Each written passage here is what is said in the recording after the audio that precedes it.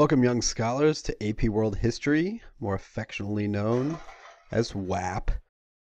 This video will serve as an introduction to AP World History, and the big question you should be able to answer after watching this video is, how is WAP like a Rubik's Cube? So when you think about AP World History, it's really the study of anything and everything that's ever happened in the whole history of human existence.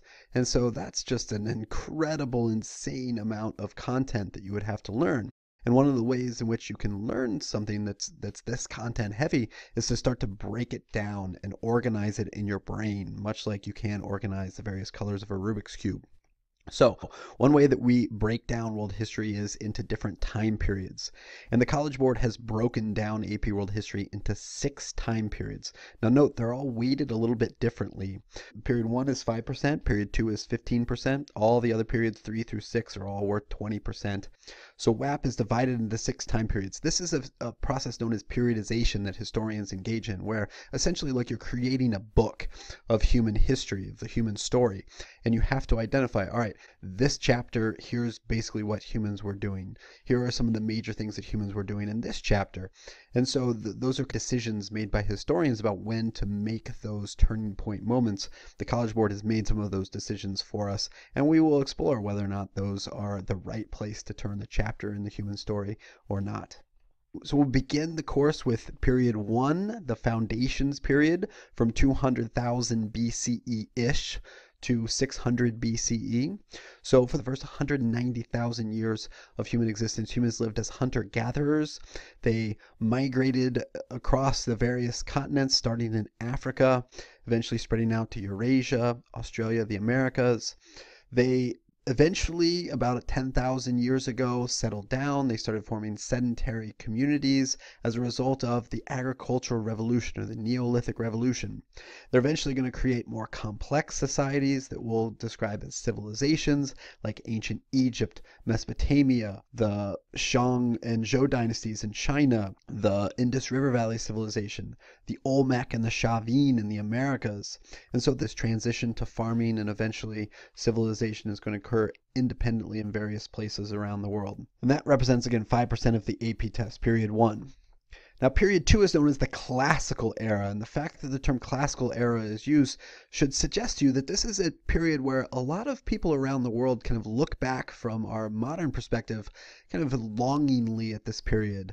And so we'll talk about how these civilizations are going to eventually expand and become more large and diverse and eventually form empires like the Persian Achaemenid Empire or their great rival, these tiny little Greek city-states that classical ideas are going to emerge out of.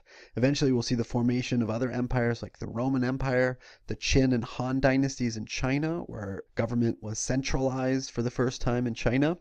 We'll talk about during this period the transformation of religious traditions that really began during period 1 with Hinduism and Judaism in period 1, the beginnings of those two religions. We'll talk about the formation of 2 new religious traditions in this period, Buddhism and Christianity, and how those religions are eventually going to spread along with ideas and people and technologies along these trans-regional trade networks like the Silk Road, the Indian Ocean sea lanes, the Trans-Saharan trade network, which all are going to form during this classical era. And so that represents about 15% of the AP test. Then we'll move into period 3, the age of trans-regional interactions, where we're going to see more and more empires rise and fall, more and more ideas spread along these trans-regional trade networks like the Silk Road, the Indian Ocean sea lanes, the Trans-Saharan network. We'll see empires form like the Byzantine Empire and the Sui, Tang, Song, Yuan, and Ming dynasties in China. We'll talk about the rise and fall of the Mongols, and probably most importantly in this period, the formation of the Islamic caliphates, the Islamic state, and the spread of the religion of Islam during period 3. We'll talk in the Americas about societies like the Maya and then later the Incan and the Aztec empires, and in Africa the formation of major kingdoms like Ghana and Mali. And so this age of trans-regional interactions where people are moving across regions and interacting represents 20% of the AP test from 600 CE to 1450 CE. Then once we reach 1450 CE, we'll start to see increased hemispheric interactions. So the first global age where people are beginning to come together on a worldwide scale. And so during this period, we'll talk about the conquest of the Americas by Europeans, the colonization of the Americas. We'll talk about the formation of other empires like the Safavids, the Mughals, the Ottomans. We'll talk about the beginnings of Russia, the state of Russia. We'll talk about major transformations that are going to begin to occur in Europe, like the Enlightenment, the Scientific Revolution, the Protestant Reformation, and the Renaissance. So this represents about 20% of the AP test, the first global age. From 1750 to 1900, we'll talk about the Age of Revolutions. And so the major transformation in the Age of Revolutions is the Industrial Revolution, which is going to impact everything on a global scale. But we'll also talk about political revolutions like the American Revolution, the French Revolution, the Haitian Revolution, various Latin American revolutions. We'll talk about how many people responded to the Industrial Revolution, like the Japanese with their Meiji Restoration or the Ottomans' response to the Industrial Revolution. We'll talk about how Europeans are going to go into Africa and begin to carve up Africa as part of the scramble for Africa and European imperialism in Africa and parts of Asia. So that's the Age of Revolutions, period 5, which represents 20% of the AP test. Finally, we'll talk about our modern era, beginning really with World War I and then World War II, and then we'll see the rise of the ideology of communism and the communist revolutions in both China and the Soviet Union. We'll talk about decolonization in Africa and Asia with movements for independence, like the Indian movement for independence led by Gandhi. We'll talk about contemporary conflicts like in Israel and Palestine.